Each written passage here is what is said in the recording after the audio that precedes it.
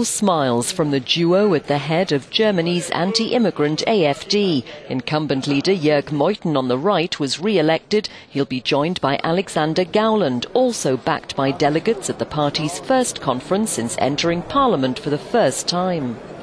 Gauland sparked outrage before September's election when he said Germans should be proud of what their soldiers achieved in 2 world wars. That didn't stop the AfD winning more than 90 seats in the Bundestag. But protesters were out in force in Hannover, where the Congress is being held.